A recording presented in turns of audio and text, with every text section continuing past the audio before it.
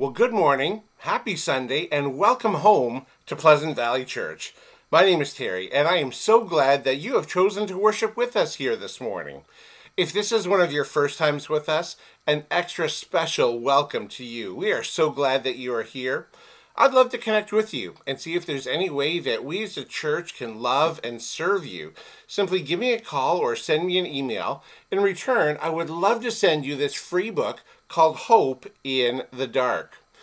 Two things are really true about Pleasant Valley Church.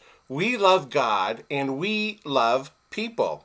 Speaking about loving God, in a few moments we're going to have an opportunity to worship God through our voices. We'll be worshiping through singing. Another way that we can worship God is through our finances. We can worship God through giving back to Him a portion of the income of the salary that He's allowed us to earn this week. There's a number of different ways that can take place. You can text to give, text 84321 and follow the link. You can give online, or you can arrange for a porch drop-off or pickup. Whatever way you're most comfortable with is fine with us. We love God. Not only do we love God, but we love people. Last night we had our Blue Christmas gathering online. And if you couldn't make it and would still like an ornament, just let me know. Tonight at 6 o'clock, we will be showing a 45-minute video called Surviving the Holidays. It's from our friends at GriefShare through Zoom. So if you're invited to be a part of that, and if you're mourning, as I am, the passing of someone that you love, join me and watch this helpful video. There's also a book called Surviving the Holidays, and they're available too for $10 each. As a church, we are receiving Christmas cards for the church family until tomorrow, Monday, at 6 p.m. Then the cards will be delivered on Tuesday and Wednesday with our Christmas Eve kits. Christmas Eve kits? What is that, Pastor Terry? Well, this year, we will be worshiping Jesus and celebrating online. We're making our Christmas Eve service live through YouTube. It won't be on the online church platform, but simply follow the link off our church website, the Christmas Eve link off our church website. One click, and then you'll be able to join us. We'll be able to chat online, and it'll be a live stream of our service. And everyone in our church directory will be getting a kit. If you're not sure if you are in our directory and would like to get a kit, and it's free, just contact me at the church office before Monday at 6, and we will personally deliver one to you. It's filled with song sheets, candles, and other items of goodness that will enhance your worship on Christmas Eve. In January, we will be launching 2 new online life groups.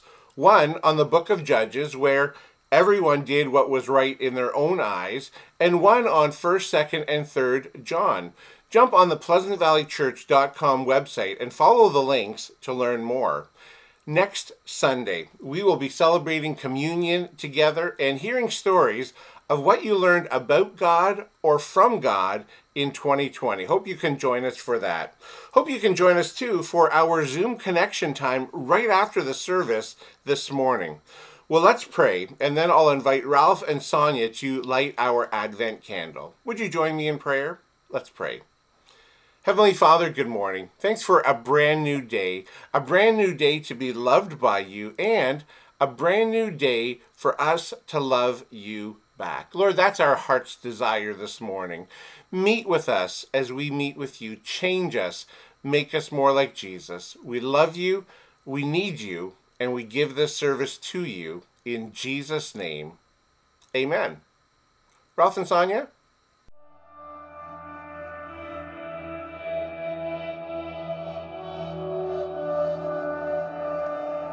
Few would have considered it a silent night, a holy night.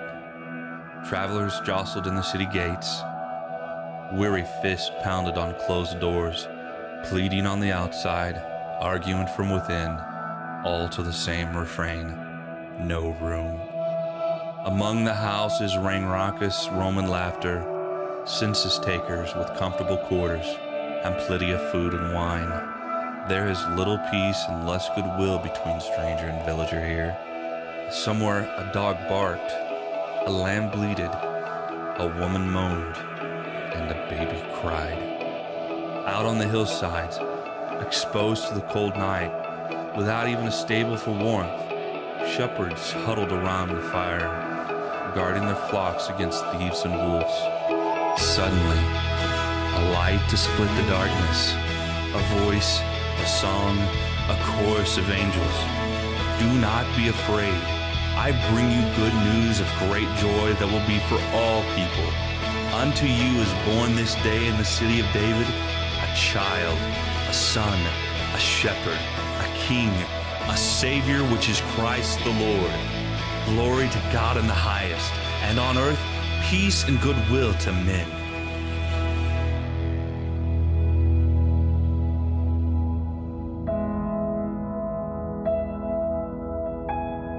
Awaken, O little town that cannot sleep.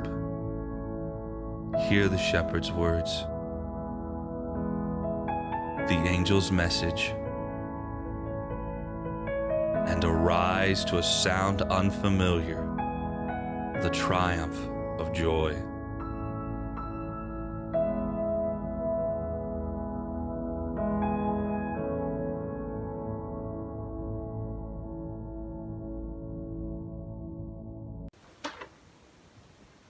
The third pink candle is a candle of joy, symbolizing the song this angel sang, a message of joy.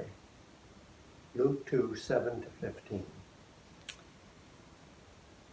And she brought forth her firstborn son, and wrapped him in swaddling clothes, and laid him in a manger, because there was no room for them in the inn. Now there were in the same country shepherds living out in the fields, keeping watch over their flocks by night. And behold, an angel of the Lord stood before them, and the glory of the Lord shone around them, and they were greatly afraid. Then the angel said to them, Do not be afraid, for behold, I bring you good tidings of great joy, which will be to all people. For there is born to you this day in the city of David a Savior, who is Christ the Lord. And this will be a sign to you. You will find a babe wrapped in swaddling clothes, lying in a manger. And suddenly there was with the angel a multitude of the heavenly hosts, praising God and saying, Glory to God in the highest, and on earth peace, goodwill toward men. So it was, when the angels had gone away from them into heaven, that the shepherds said to one another, Let us now go to Bethlehem, and see this thing that has come to pass, which the Lord has made known to us. Good morning, Pleasant Valley. Merry Christmas. We're so glad you're here with us, and we are excited to join in worship with you on this last Sunday before Christmas. Would you join us as we sing, O Come All Ye Faithful?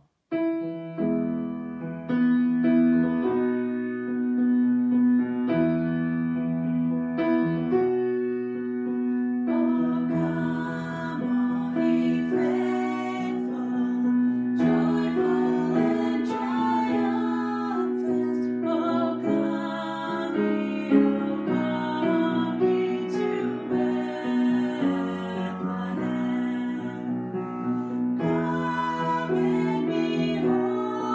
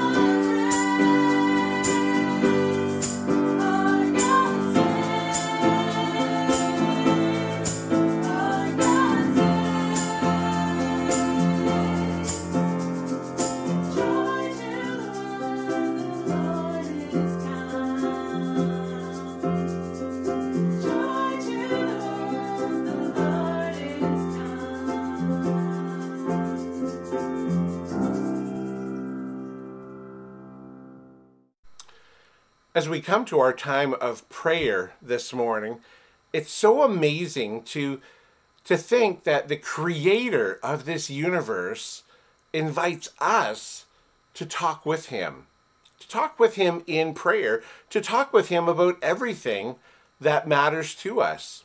Now, we don't just want to ask God for stuff, as important as it is, and we'll be doing that in a few moments, but we also want to add in other features of prayer, of our conversation with God. We want to acknowledge who God is, and we'll do that in just a moment through our adoration time. And then once we see God's holiness, we see our sinfulness. And if you haven't done it yet this week, let this time be a time where you can privately confess your sins to God. And then we'll enter into a time of thanksgiving where we can thank God for all that he is and all that he's done for us. And then we'll enter into a time of supplication. Supplication is a fancy word for request. God wants us to give him all of our cares and concerns because he cares for us. So would you join with me and let's pray together. Let's pray. Our Father, we give you thanks for this day and for this opportunity that you have invited us to talk with you. Lord, we want to begin our conversation by acknowledging who you are. God, you are holy. You are kind. You are good. Father, here are other prayers of adoration to you.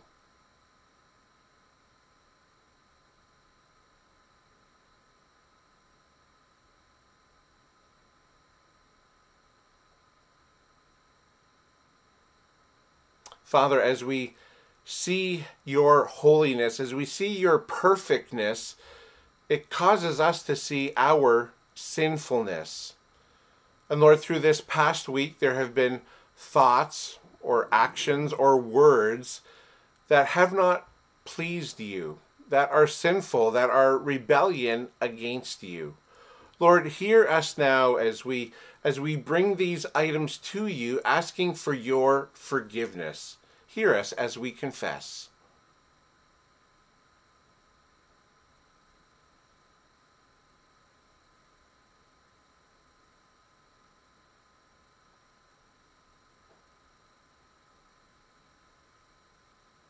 Lord, your word promises us that as we confess our sins, that you are faithful and just and forgive us of our sins and cleanse us from all unrighteousness. This morning, we just wanted to say thank you. Thank you for doing that. Thank you for the many items that we have to be thankful for. Lord, hear us as we offer our prayers of thanksgiving to you.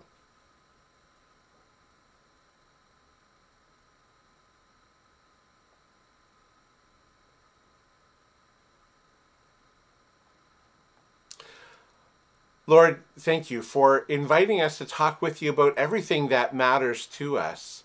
So, Lord, now we come and we make requests of you.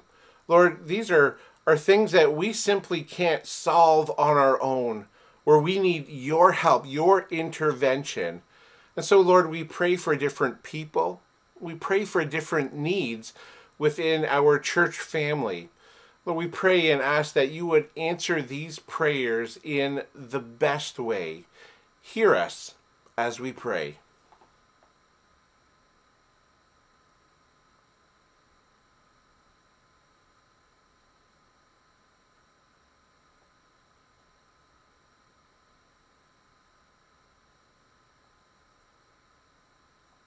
Lord, within our church family, there are many health needs this morning. Father, we especially pray for Amalia's sister-in-law, Kim, as she's in the hospital. Lord, we pray for an ongoing recovery in her life and body so that she will experience you as her healer, as her forgiver, as her savior. Lord, there are many other health needs in and through our church family, and we ask for your grace to be upon each person, upon each caregiver as well. Lord, there are financial needs in addition to the health needs. There are relational needs. Lord, there are lives that are in conflict. Lord, you know each need. And in this time of great need, we ask for your great help. Lord, we pray for other churches in Brantford and around the world, Lord, that are going through similar challenges with this pandemic that we are. Lord, we ask for you to bless them so that they can be a blessing to all those that they love and serve. Father, we thank you. We thank you for this time that we can be together with each other and together with you. Thank you for hearing our prayers. In Jesus' name, amen. Reading from Luke chapter 2, beginning at verse 8, it says, "And there were shepherds living out in the fields nearby, keeping watch over their flocks at night. An angel of the Lord appeared to them, and the glory of the Lord shone around them, and they were terrified. But the angel said to them, 'Do not be afraid.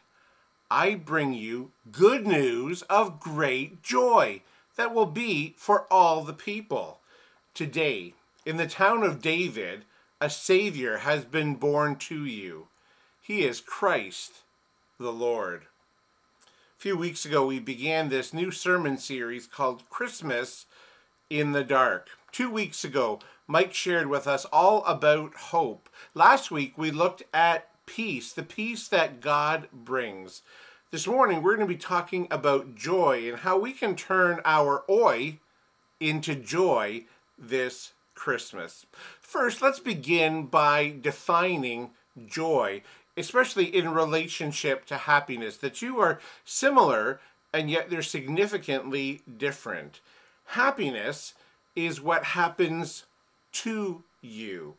It's about circumstances. You find a toonie, you get a free coffee, and you're happy. Happiness is what happens to you. It could be about the weather. The sun is shining and you're happy. It's all about cause and effect. It comes and it goes because something breaks, or something is stolen, or the car breaks down, and then all of a sudden we're no longer happy. Happiness is a moving target. Write this down. Today's happiness is tomorrow's complaint. Isn't that true? What makes us happy today will make us complain tomorrow. And if you don't believe me, just think back to this summer. Do you remember how hot and dry and sunny this summer was? And we began by going, wow, this is so great, until it was day after day after day, and then crops weren't growing, and the weather was having a negative impact on us. You know, our best clue to the meaning of happiness is found in one of its close synonyms, the word contentment, which has the same root as the word contain. To be content is to contain or possess what we want. So to be happy is to be satisfied, either because we have what we desire or because we've given up on our desire to get what we don't have. Happiness is defined by facts. You know, our stocks are going up in value, so we're happy. Happiness is defined by facts. Our grades are good, and so we're happy. Money can buy you happiness, but it can't sustain that happiness. Really, happiness is skin deep. And there's nothing wrong with being happy, but there's something greater, there's something deeper, there's something richer, and that's what joy is all about. Happiness is what happens to you. As we talk about joy, joy is something produced in you. One of the things as followers that we get at the moment of salvation is joy. It's part of the fruit of the Spirit. And the standard for joy never changes.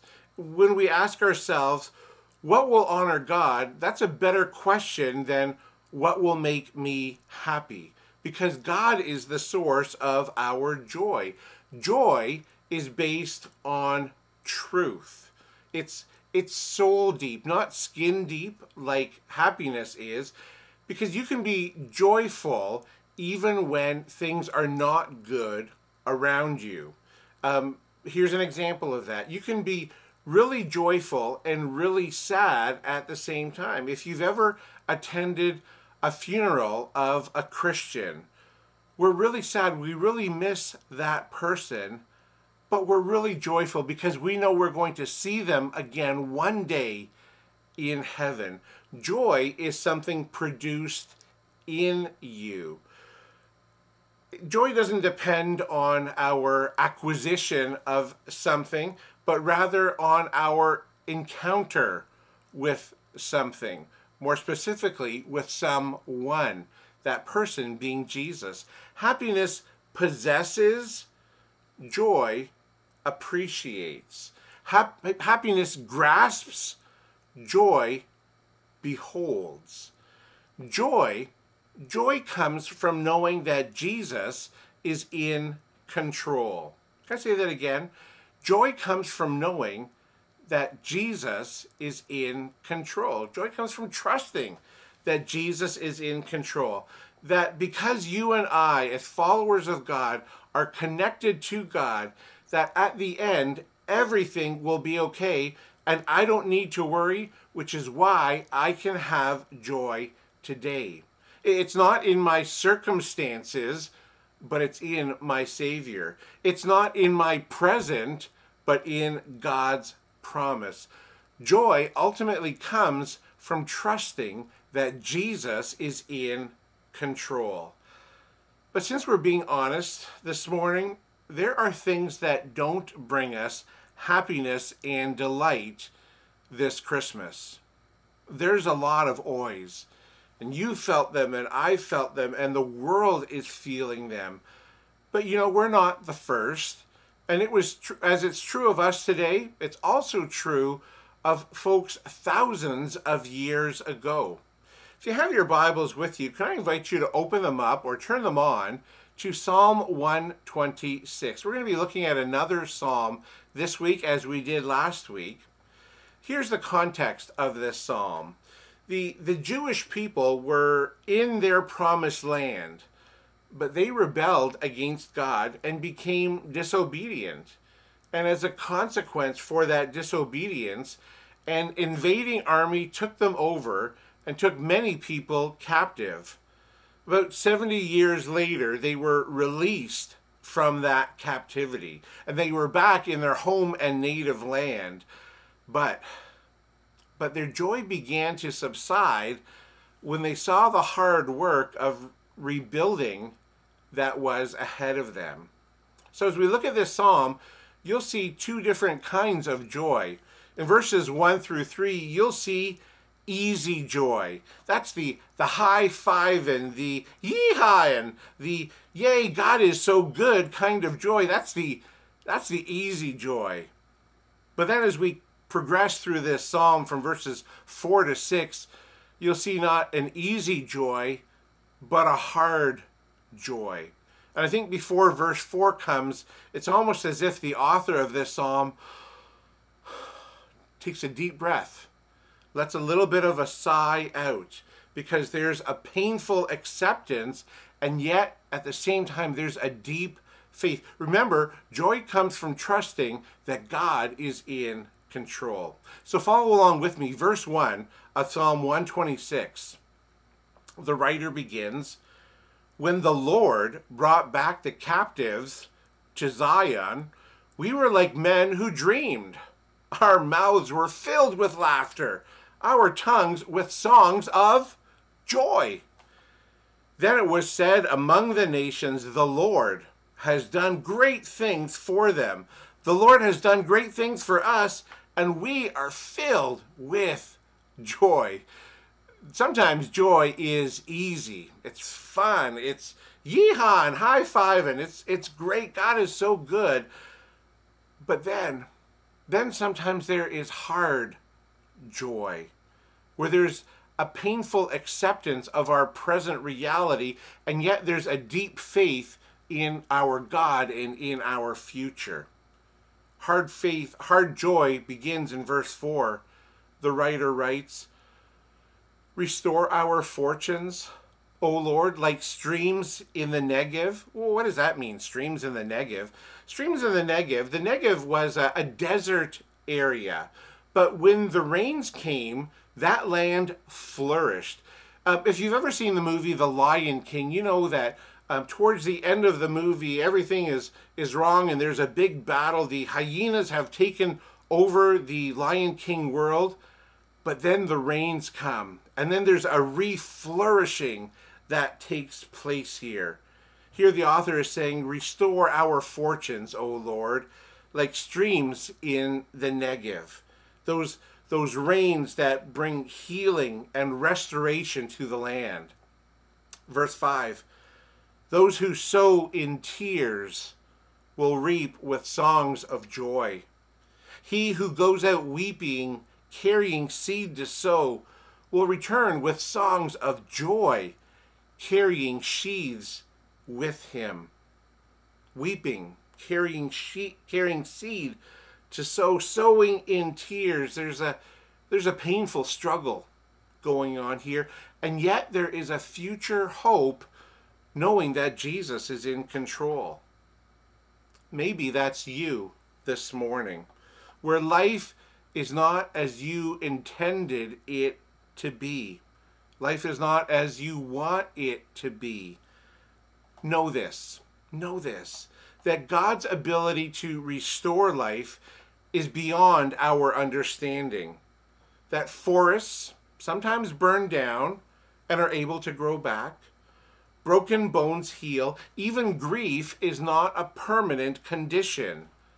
But our tears can sow seeds that will grow into a harvest of joy, because God is able to bring good out of tragedy. When burdened by sorrow, know that your times of grief will end and that you will again find joy. But we must be patient as we wait. God's great harvest of joy is coming. That's why Paul writes in Galatians 6:9, he writes and says, "Let us not become weary in doing good, for at the proper time we will reap a harvest if we do not give up." There are so many things today that try to jam up our joy, that try to make us question our faith in God. But we can counter those things that crop up and try to jam our joy. We can turn our oi to joy. Here's 4 ways that we can begin to do that. Number 1, in turning oi to joy, accept that we are unconditionally loved by God. And that's most clearly expressed through Jesus. Accept that we are unconditionally loved by God. I love these words from Hebrews 12:2. The author writes, "Let us fix our eyes on Jesus, the author and perfecter of our faith, who, for the joy set before him, endured the cross, scorning its shame, and sat down at the right hand of the throne of God." Accept that we are unconditionally loved by God. Think about the cross for a moment. The cross was not joyful. So where is the joy that the writer of Hebrews is talking about? The joy is you.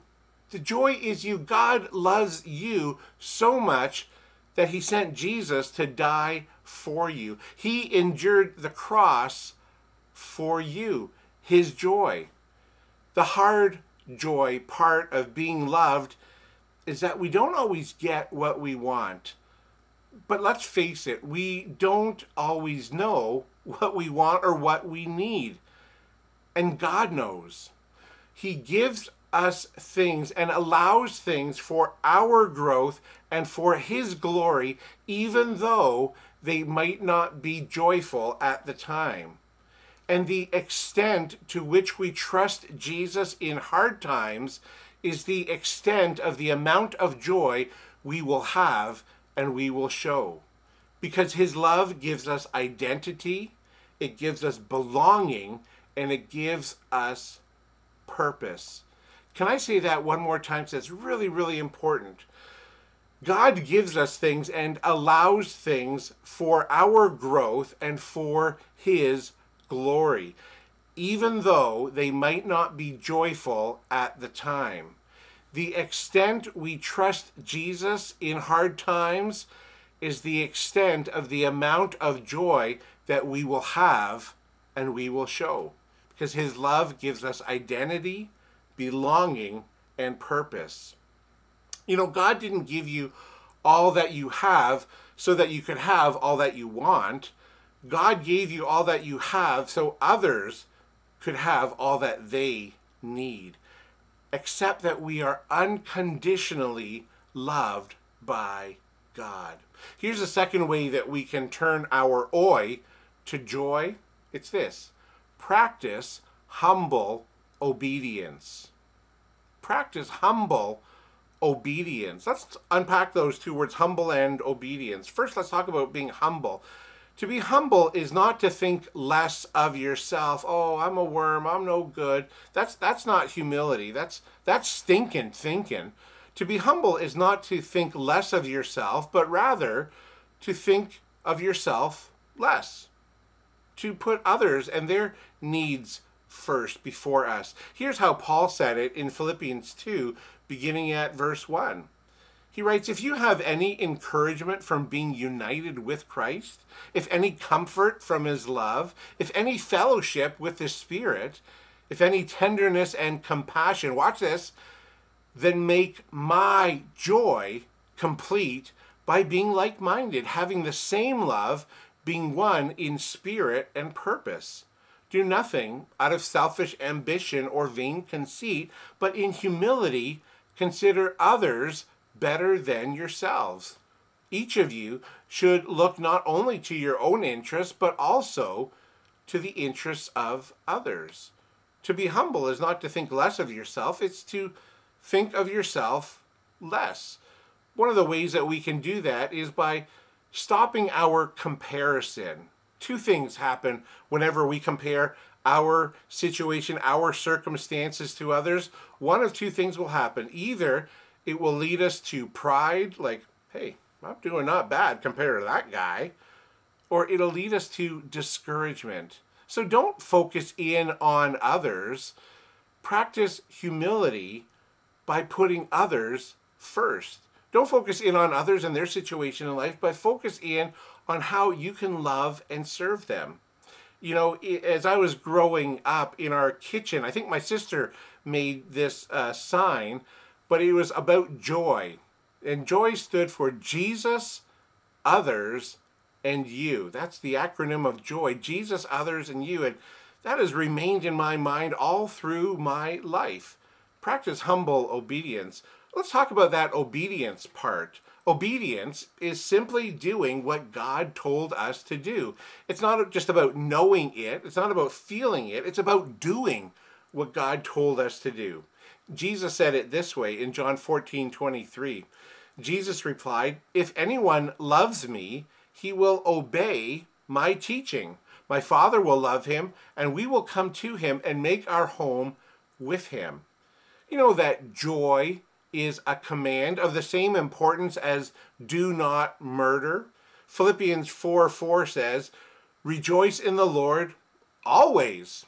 And I will say it again, rejoice. It's a command. If we're going to be obedient, then we've got to be joyful even when it's hard joy. So what's your next step of humble obedience?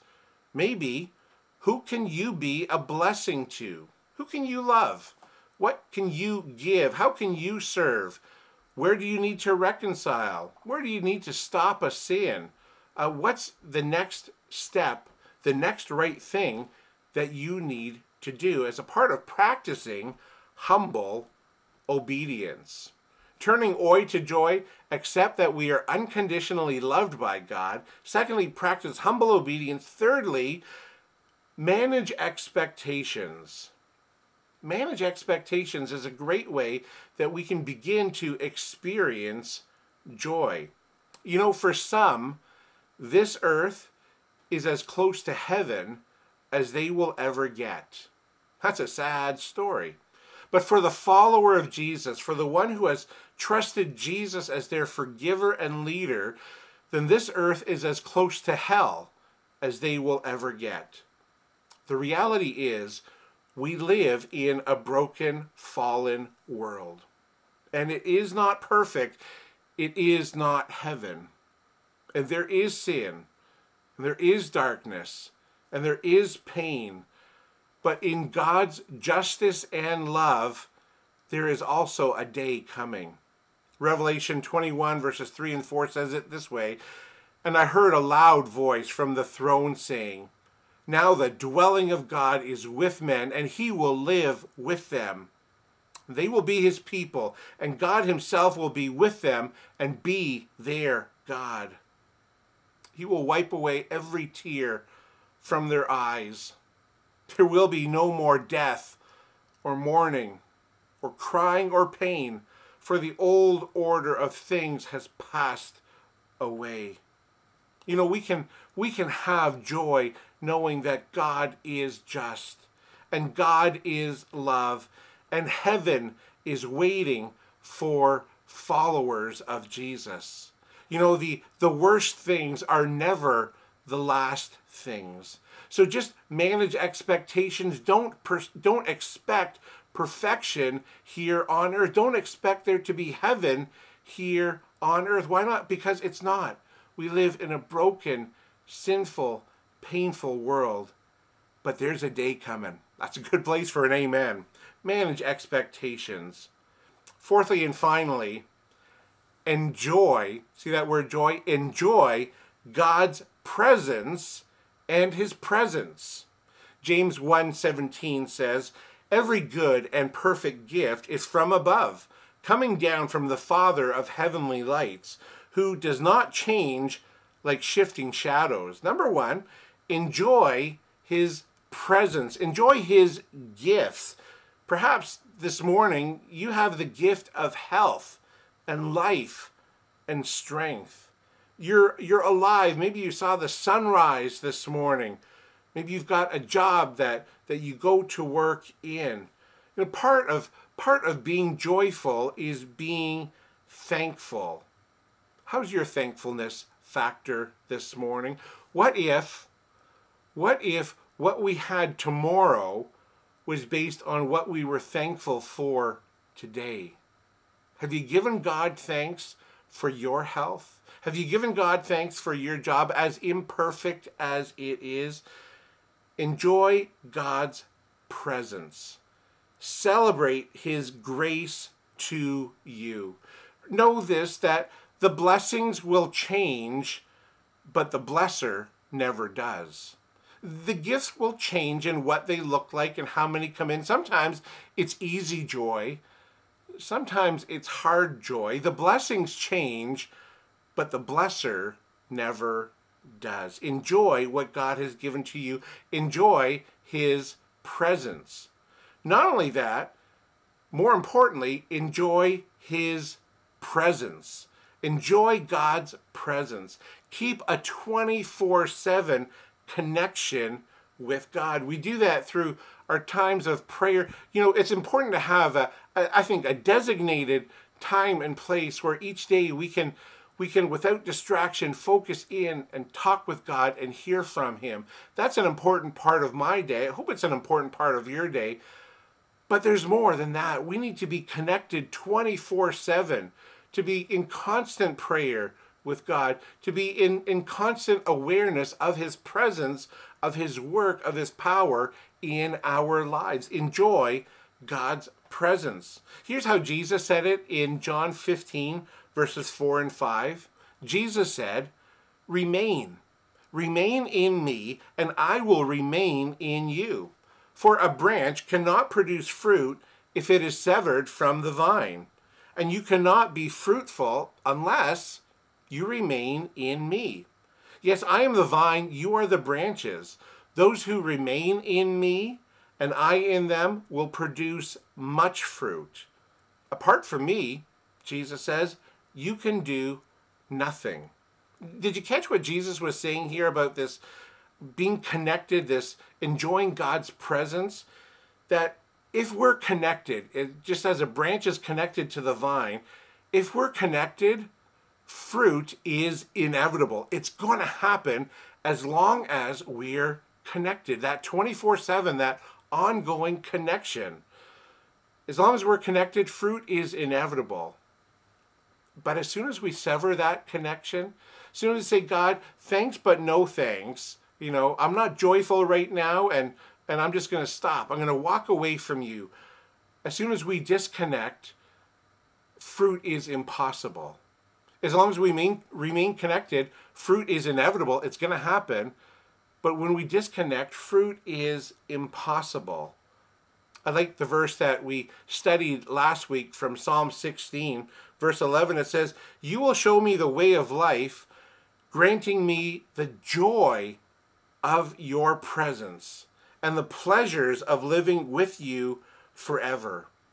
Enjoy God's presence. Know that he is with you 24/7. This Christmas, we celebrate Emmanuel, God with us. God with us when we're sleeping, when we're awake. God with us when we're at work or at home. God is with us on our best days and on our worst days. Enjoy God's presence and God's presence. Have you done that? Have you ever trusted Jesus as your forgiver and leader?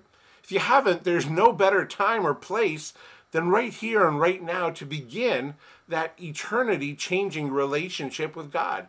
Begins by admitting that we're sinners, that we've rebelled against God by our words, by our actions, by our thoughts. It begins by admitting that we can't save ourselves. There's no amount of goodness that will ever outdo, or outperform there's no amount of goodness that will ever erase all of our badness. It's not about performance.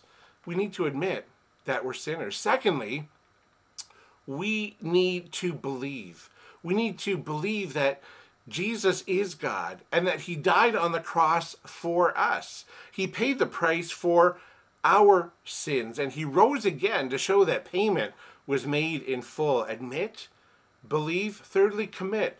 Commit your life to following Jesus all the days of your life. That's that 24/7 kind of connection, that whatever God tells you to do, you do it.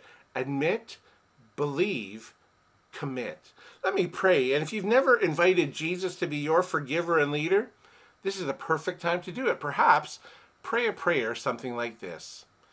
Dear Jesus, this morning I admit that I'm a sinner, that I have sinned against you, and that my sins have consequences. But Jesus, I believe. I believe that you are God, and that you came to earth, and that you died on the cross for my sins in my place. You saw me when I was still a sinner, and you loved me and died for me. And so, Jesus, I receive you now as my forgiver and as my leader. I want to be with you. I want to do whatever you want me to do. Fill me now with your Holy Spirit. In Jesus' name, amen. Hey, if you've prayed that prayer, would you let me know? I've got some resources that would help you grow in your relationship with God. It's part of the committing to God and growing in your relationship with him. Hey, just a few thoughts as we end our morning before our final song. Tonight, we have an online showing of Surviving the Holidays.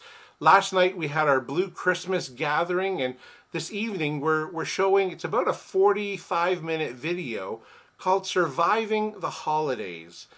If you're in a season of grief right now, our love and our prayers are with you.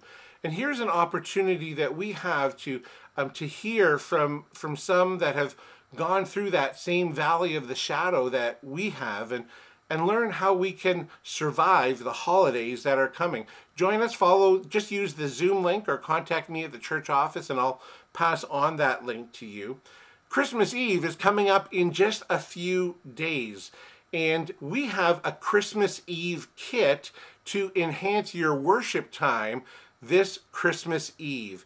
If you're in our church directory, you're going to get one automatically, but if you're not sure if you're in our directory, we still want to get this Christmas Eve kit into your hands.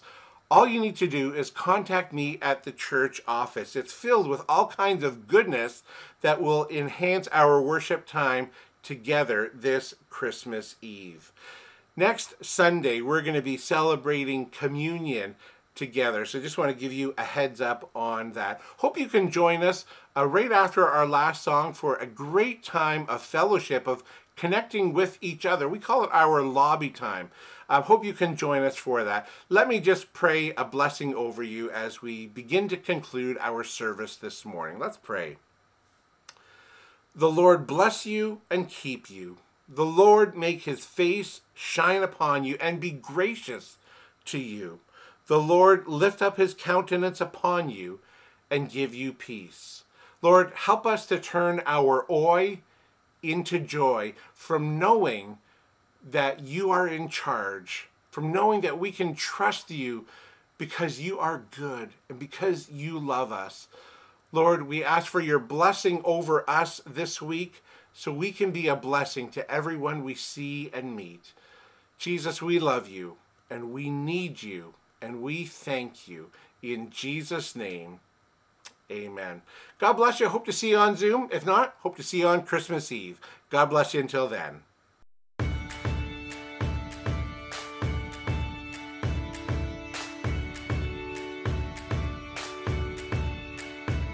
Though the tears may fall, my song will rise to you. Though my heart may fail, my song will rise to you. While there's breath in my lungs, I will praise you, Lord. In the dead of night, I'll lift my eyes to you. Though the waters rise, I'll lift my eyes to you. While there's hope in this heart, I will praise you,